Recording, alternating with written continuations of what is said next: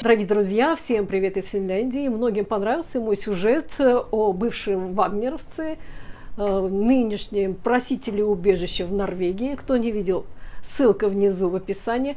Продолжим эту увлекательную тему. Бешенцы. Кто они? В Финляндии всплыл очередной сюжет о беженцах. История типа «нарочно не придумаешь». Латиф-шериф, осужденный за убийство норвежской жены, избежавший из тюрьмы, представившись сирийским беженцем, Латиф-шериф подал прошение о предоставлении убежища в Финляндии в 2014 году. Центральная криминальная полиция установила, что документы мужчины были поддельные, и власти сочли его биографию недостоверной, однако ему все равно был предоставлен вид на жительство. В 2004 году Латиф-шериф заказал убийство норвежской жены двум мужчинам в иракском Курдистане. Норвежка Марита Стрём была застрелена в машине на глазах у детей. Марита Стрём, которой на тот момент было 38 лет, сидела на переднем сиденье рядом с водителем. Машину вел муж. На заднем сиденье сидели две их дочери. Одной 4 года, а второй 2 года. Младшую дочь, которой на тот момент исполнился всего лишь год, они оставили на попечение родственникам. Это было на ночь 3 сентября 2004 года. Норвежско-курдская семья отдыхала в иракском Курдистане уже почти месяц. Марита Стрём познакомилась с этим мужчиной, когда он приехал в Норвегию просить убежище. Мужчина сообщил властям, что ему 18 лет и зовут его Осман Амар Осман. 2 годами ранее он просил убежище в Германии, там ему было отказано. Но, однако, Норвегия предоставила ему статус беженца. В общем, Марита познакомилась с просителем убежища, он получил статус беженца, и вскоре свадьбу отпраздновали в иракском Курдистане на родине мужчины. И одна за одной появились их 3 дочери с небольшой разницей в возрасте. Вскоре мужчина получил постоянный вид на жительство в Норвегии, а затем гражданство.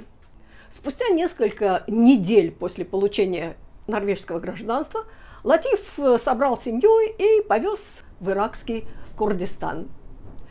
Вот как описывают события этой ночи судебные документы.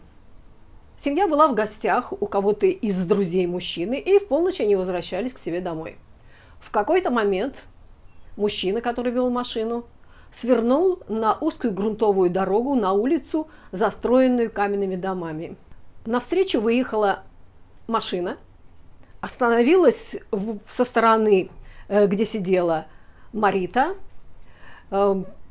Мужчина из подъехавшей машины переговорил с Латифом, затем достал пистолет и выстрелил в Мариту Стрём. 2 пули попали женщине в руку, 3-я разорвала легкие и сердце.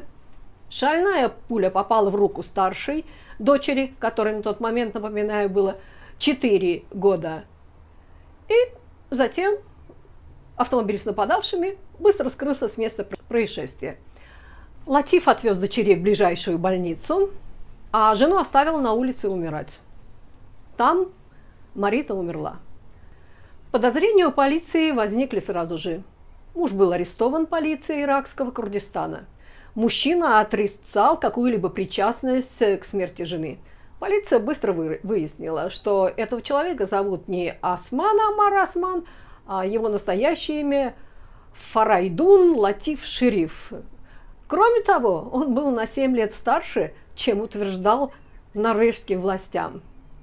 По данным полиции Курдистана, исполнители убийства были знакомыми Латифа, и он пообещал им за убийство жены $8000.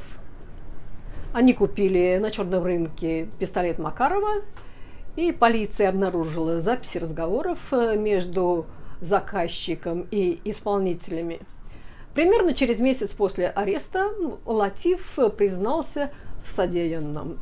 Его доставили в зал суда в окружении хорошо вооруженной охраны. Убийство Мариты привлекло огромное внимание в Норвегии. За ходом процесса на месте следил норвежский государственный представитель, поскольку и потерпевшая, и преступник были гражданами Норвегии. Все задавались вопросом, почему, за что была убита женщина, мать малых детей. Согласно судебным документам, во время допроса Латиф Шериф рассказал о денежных спорах в семье. Он был недоволен своей норвежской женой, она его не слушалась. Она недостаточно работала по хозяйству, она без разрешения взяла кредит и вообще пригрозила раскрыть его вымышленную личность в Норвегии, если мужчина попытается развестись с ней. Раскрытие лжи непременно привело бы к аннулированию гражданства и к лишению его вида на жительство в Норвегии. Марит Стрём оформила себе 2 полиса страхования жизни, и получателем страховых выплат был назначен Латиф Шериф. Ну, что еще можно придумать лучше? По данным полиции в Курдистане, мужчина заявил, что он намеревался убить жену еще в Норвегии, но потом решил, что это слишком рискованно. Приговор был вынесен. Все 3 обвиняемых были приговорены к казни через повешение. Поскольку Латиф имел норвежское гражданство, курдской администрации пришлось заверить Норвегию, что смертный приговор будет заменен пожизненным заключением. Далее, якобы, узники выкопали туннель из тюрьмы на волю длиной 80 метров. Как они это сделали без каких-либо механизмов и как этого никто не заметил, это непонятно. Но факт тот, что в 2012 году 11 узников вырвались через этот туннель, якобы, а может и не через туннель, да, они оказались на свободе. С того момента Латиф Шериф исчез на 10 лет. Латиф Шериф исчез, и 10 лет о нем не было ничего слышно. И вдруг журналисты обнаружили Латифа, благополучно живущего в Финляндии с новой семьей. Какой мужчина! Причем финские официальные лица знают об этом. Журналисты заинтересовались, каким же образом убийца, разыскиваемый Интерполом, и вдруг свободно живет в Финляндии. Финская полиция сказала, да, что-то припоминаем, были там какие-то иракцы подозрительные. Мы посмотрим. И через несколько дней полиция Хельсинки сообщила, что есть у них такой кейс 2020 года. Велосипед стоимостью 2000 евро был украден прямо из-под окон офиса, где работала женщина. И она начала искать по сайтам и купи-продай из рук в руки и обнаружила свой велосипед. Она договорилась с продавцом прийти за велосипедом и приехала с полицией. Продавца арестовали, а велосипед вернули владелице.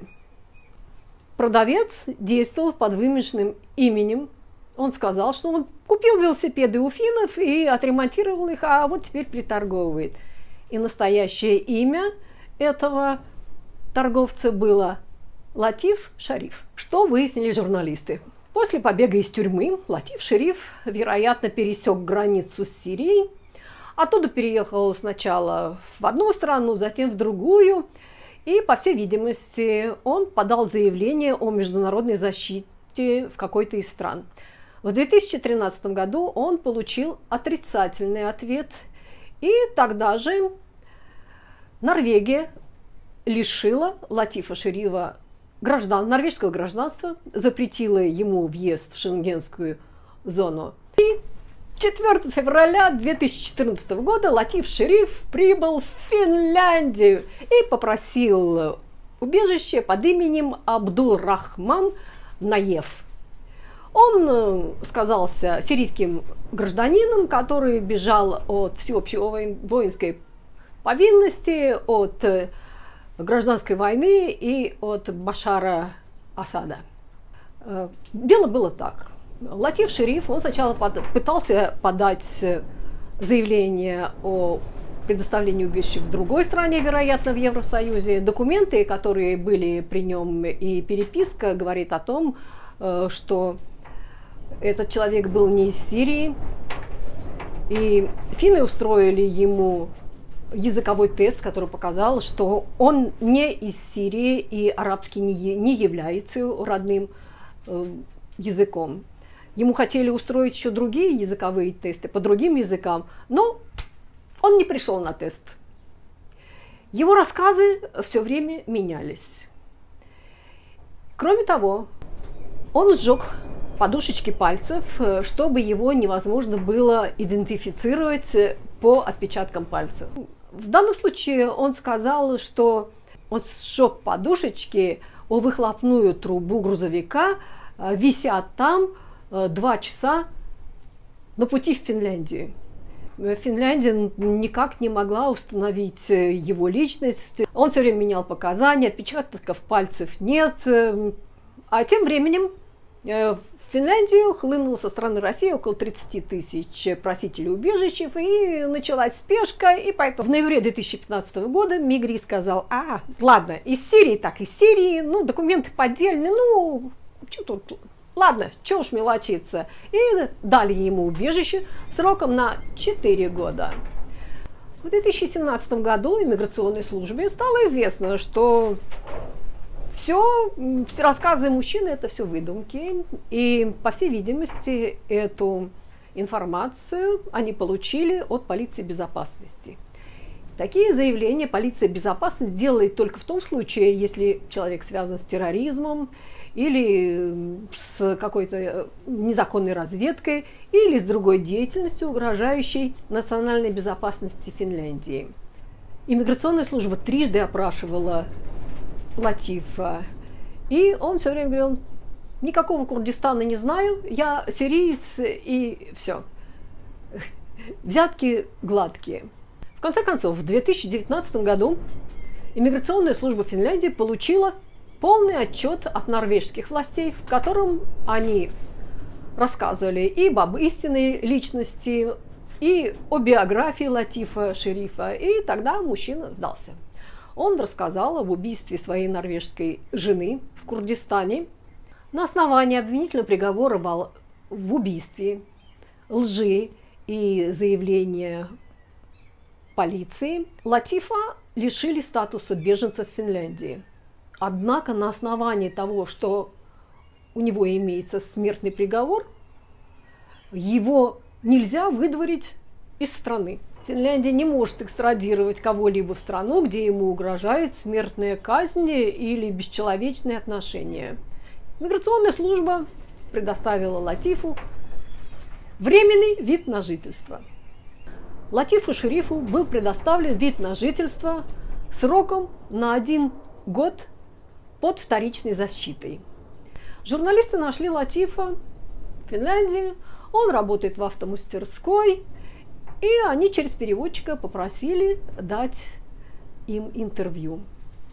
После недолгого замешательства Латиф Шериф быстро взял себя в руки и начинает говорить спокойно. Он говорит, что зол на Норвегию за то, что она вмешивается в его дела. Ирак не имел права выносить смертный приговор норвежскому гражданину. Почему тогда? Почему тогда никто не вмешался? Латиф Шериф считает, что его следовало вернуть в Норвегию для рассмотрения дела. Это правда, что я тоже из Ирака, но в моем паспорте написано, что я норвежский гражданин, и у меня 3 дочери, которые родились в Норвегии, и жена норвежка была. Латиф Шериф не хочет вдаваться в подробности, он говорит, что сейчас живет в Финляндии, работает и ни о чем другом думать не хочет. У него есть жена финка, с которой они женаты уже 8 лет, и он приехал в Финляндию, чтобы жить достойной жизнью. С дочерьми, которые живут в Норвегии после убийства их матерью, Латиф не общается и не хочет никаких воспоминаний. Он говорит, что не хочет никаких упоминаний в прессе, он не хочет ни фотографии, ни имени, а то люди потом начнут спрашивать, расспрашивать о прошлом. Зачем это надо? Было еще много вопросов к нему, однако он заспешил и ушел от журналистов, пообещав, что продолжит разговор завтра. Однако вечером позвонила женщина, которая отказалась представиться, заявив, что она жила Латифа, и имя здесь не имеет никакого значения. И она сказала, встреча отменяется, и вообще сильно-сильно запрещала журналистам публиковать что-либо о ее супруге. Ну, и что получается? Финляндия экстрадировать его не может. Посадить не может, потому что он вроде как отбыл свой срок уже в Курдистане. Норвегия выдачи его не требует. Ирак выдачи его тоже не требует. Ну что же, Латифу удалось соскочить. Если вы совершите убийство в стране, где преступление карается смертной казнью, и сумеете сбежать в Финляндию, вы в шоколаде. Латиф благополучно живет в Финляндии. Жена, как мы видим, тоже стоит за него горой. Кстати, таких много любительниц всяких маньяков и убийц. На эту тему у меня тоже есть видео, ссылку я тоже оставлю внизу. Ну, а на этом я с вами прощаюсь, благодарю за внимание и до новых встреч!